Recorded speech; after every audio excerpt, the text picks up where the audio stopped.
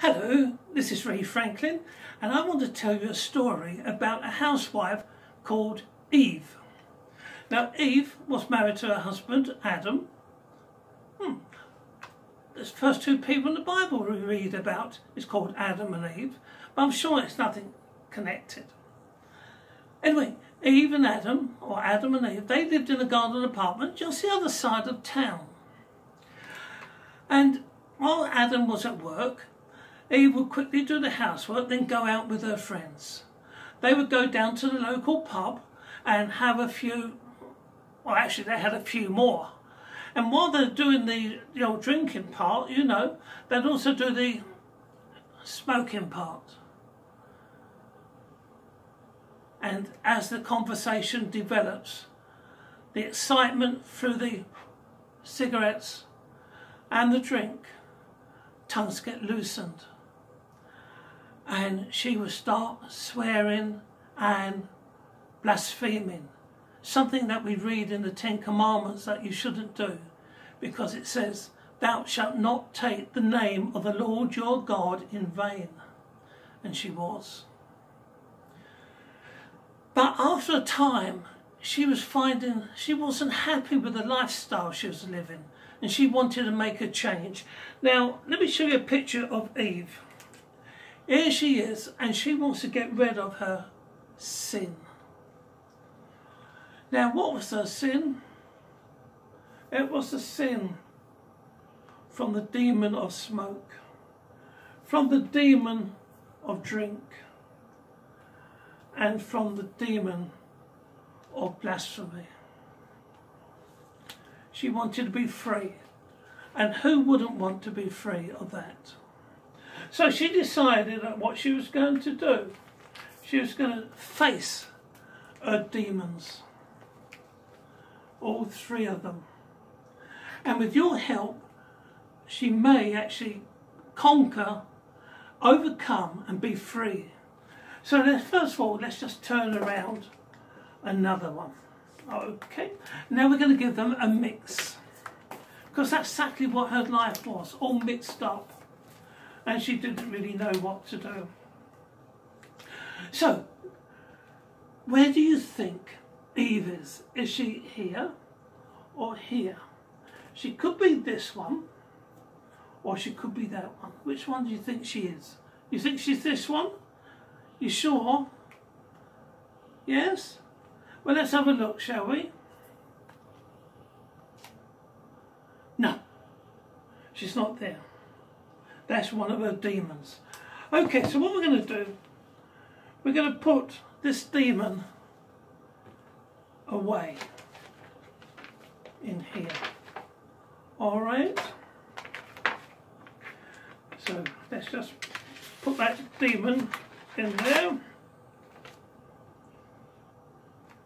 Now,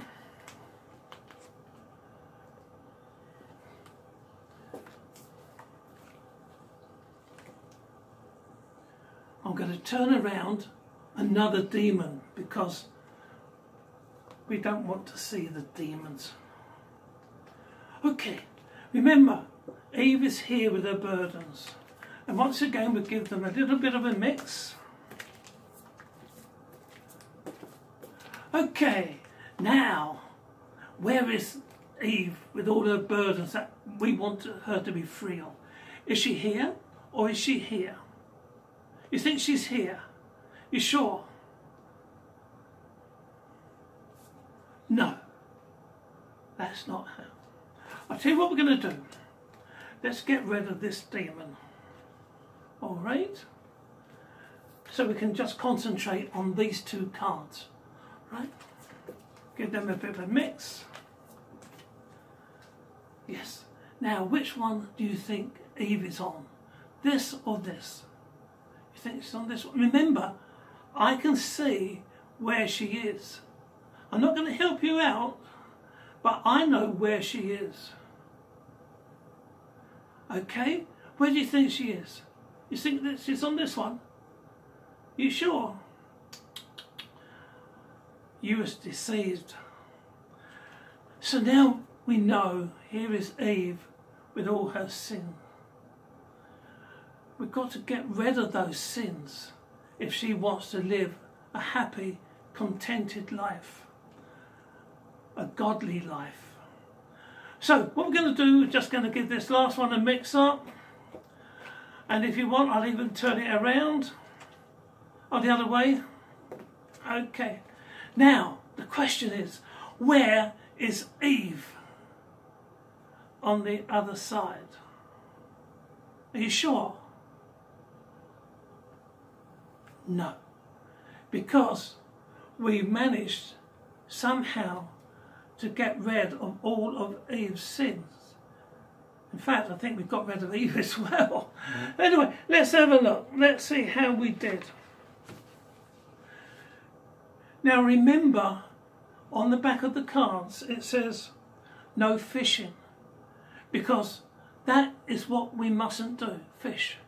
If we give our sins to God, there's no point saying, God, take my sins, but oh, can I hold on to that one? Oh, can I hold on to that one? No, no, no, no, no. No fishing. It's all or nothing.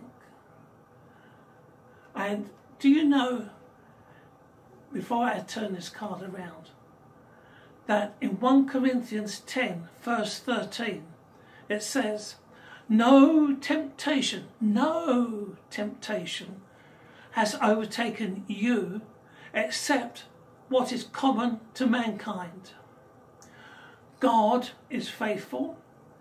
He will not let you be tempted beyond what you can bear. Isn't it good?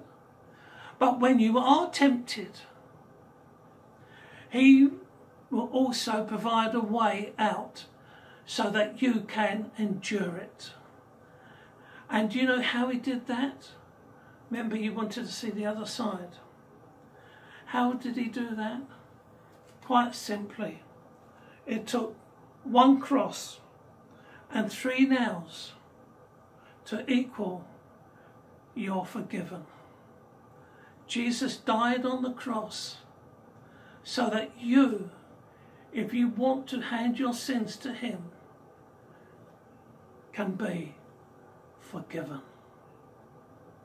And that is what Eve wanted to do, and hopefully that is what you want to do. Be free of your sins, to live a godlike life, and be free to live with Him in eternity. This is Ray Franklyn, hoping to see you another time. Goodbye.